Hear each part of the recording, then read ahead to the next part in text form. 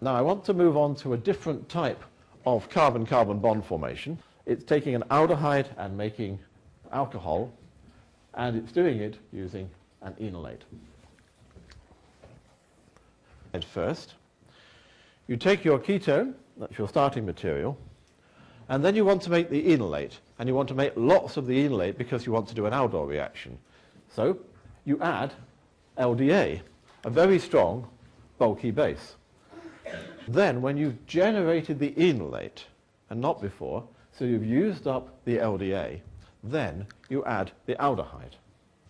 Now aldehydes are more reactive than ketones as electrophiles, so this then picks up the enolate and produces the new carbon-carbon bond. That is an equilibrium process. The anion that's produced at that stage, this localized alkoxide anion, is less stable than the enolate that's produced it. It's accessible, but you're climbing up an energy hill in that step. That anion can be protonated by a water molecule, and that produces the alcohol, and that alcohol then has an alkoxide as the charge carrier. But when you compare LDA, the starting point for this reaction, with alkoxide, then overall there is a drive that accounts for the Aldol reaction. Here's a different concept. This Aldol reaction is not a mixed Aldol reaction. This enolate is generated from the same molecule, which is here in this example serving as the electrophile. Which type of base do we choose? If we add a powerful base, we're going to push this equilibrium right over to the enolate form. But we need some of the material to be in the keto form because that's the electrophile. We need to change strategy from what you saw just now for the mixed Aldol reaction to this alternative example where the ketone is serving both as the source of the nucleophile and the electrophile. What you need now is an equilibrium at the top of this slide where you have a good concentration of enolate and a good concentration of the keto form.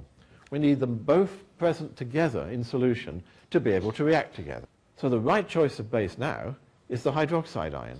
So we have at any one time some nucleophile, some electrophile. Now the Aldol reaction can happen, making a new carbon-carbon bond between the nucleophilic center of the enolate and the electrophilic center of the ketone, and to complete that process, transferring the electron density onto the oxygen atom.